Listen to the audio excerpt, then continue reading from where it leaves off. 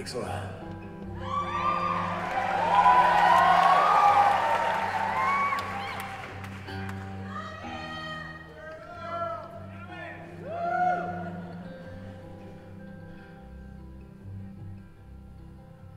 Well, I was back out on the East Coast a few years back. I was trying to make a buck. And times got hard. I was down on my luck. So I started thumbing my way back to my old hometown. I'd made quite a few miles in the first couple of days. I figured I'd be home in a week if my luck held out this way. But the third night, I got stranded at a cold, lonely crossroads. And the rain was pouring down, and I was hungry, tired, and freezing, and I caught myself a chill. Just about that time, the lights of an old semi topped the hill. And you should have seen me smile when I heard them air brakes come on. And I climbed up into that cab where I knew it'd be warm. And at the wheel sat a big man. He must have weighed 210. He stuck out a big hand and he said with a grin, Big Joe's the name. This here rig's called Phantom 309.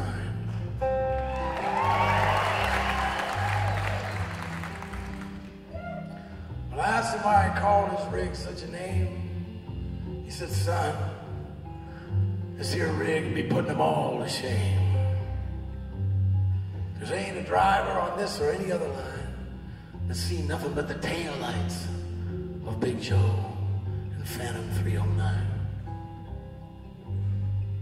So we rode and we talked the better part of the night. I told my stories and he told his, until the lights of the truck stop rolled into sight. He said, I'm sorry, son, but it's just about as far as you go. I gotta be making a turn just up the road. And he tossed me a dime as he threw her in low. He said, have yourself a hot cup of coffee on Big Joe. And when Joe and his rig pulled off into the night, man, nothing flat, they were clean out of sight.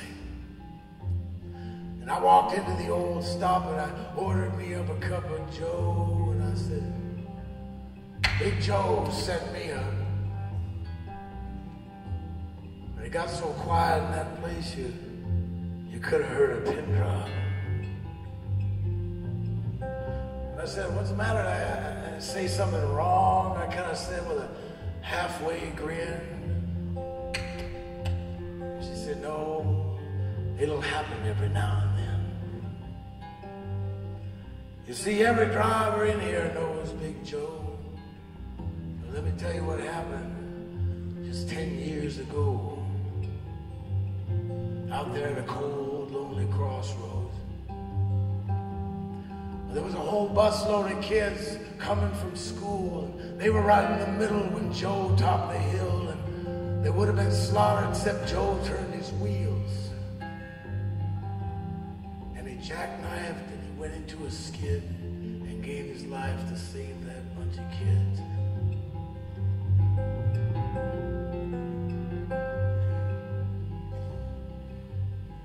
And out there at that cold, lonely crossroads was the end of the line for Big Joe and Phantom 309. But every now and then, just like you, some hitchhiker be coming by, Joe stop and give him a ride. Say, here, son, have a hot cup of coffee on the house. You keep that dime. Keep it as a souvenir of Big Joe and Phantom 309.